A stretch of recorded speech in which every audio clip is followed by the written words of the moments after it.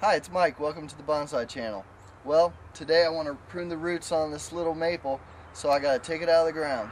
So here I go.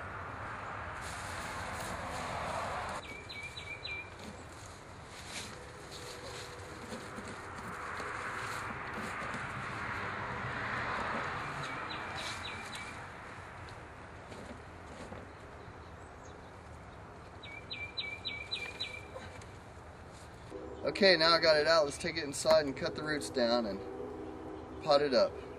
Okay, I'm ready to prune the roots on this maple. It's winter and the maple's still dormant. That's why I can do it.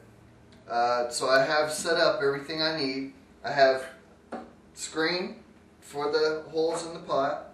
I have the clips that I've already made, the wire, an assortment of tools. I have the humidity tray that I took out that was in the ground upside down underneath the pot. And of course the training pot, it's plastic. And I've already cut 2 little pieces of screen. So I'm ready to get going.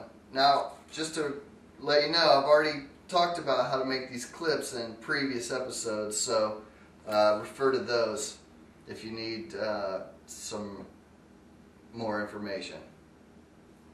Alright, let's see what we've got.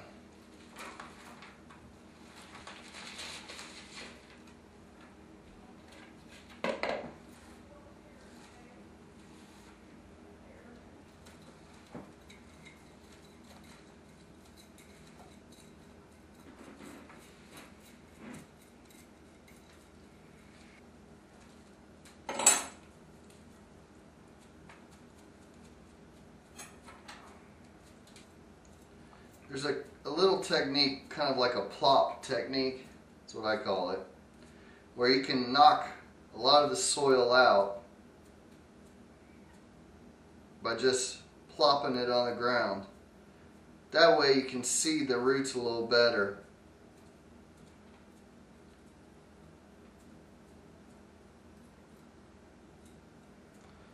If you feel like you're going to destroy them at all with your rake.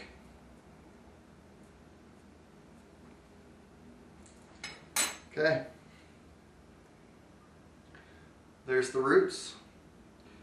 You can see the graft right here. What they've done is they've taken a hardy maple and grafted it to this, we'll call it a fancy Japanese maple. The thing is the Acer palmatums either come in green or red, and they will grow from seed. But on these fancy maples that have a special leaf type or anything like that, they always graft them because these will die out after about 10 years. And this is the same thing they do with fruit trees. All fruit trees are grafted. So the other thing was I went ahead, with my plop technique and with the rake here, and I have separated the roots out. And you could see that the roots would actually fit in the pot just fine. So there's no real need to prune them at this point because they're so small. Really looking at it, probably in about 3 years I'll have to prune these roots.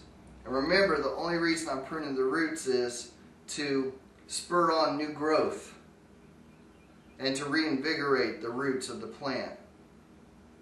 And I thought I might have to since the plant was in a pot this big. Okay, I'm ready to go now. See, I've already got my pot made up with the screens in, held by the retaining clips. Remember, if you need to figure out how to do the retaining clips and the screens, I've done it several times before on previous episodes. So look to those. Alright, got my pot ready, got my tree, and I've got some soil with my scoop, of course, and my bonsai soil. Now remember, this is a 50-50 mixture of Fujiyama bonsai soil and Akadama.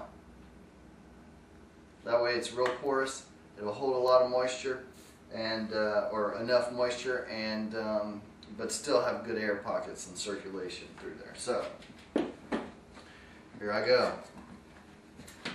Want to give good placement. Remember, not in the center. just off to the edge somewhere. I think that'll work. So I'll go with that.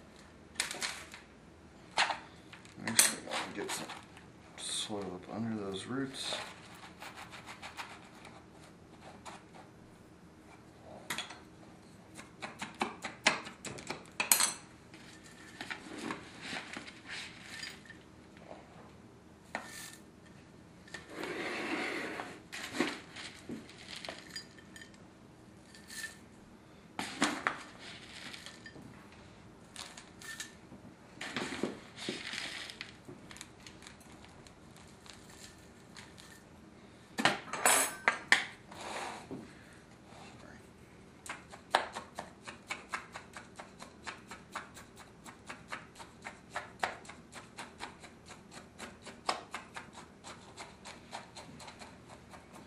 I want to make sure I don't hit the roots too hard and break them.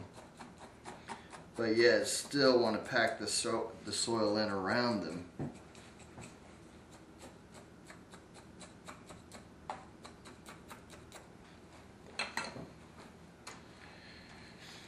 Now, some good old pressure.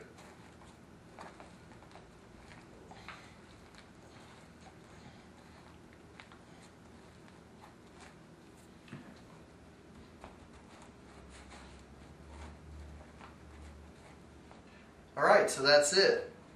What I'm going to do now is put this out into the garage until the onset of spring. The reason why is because it's more sheltered there and more protected. I don't want the roots to freeze in any way, and I don't see that I need to put this back under the ground. Also, you would do the same thing if I actually did prune the roots. I would want to put it in the garage to kind of shelter it until the onset of spring. I won't put any decorative, rocks on it right now because I want to watch the water levels in the soil. I don't need a humidity tray right now because there's no foliage on the plant. So basically I'll just water it and put it in the garage. Hey, thanks for watching. We'll see you again soon.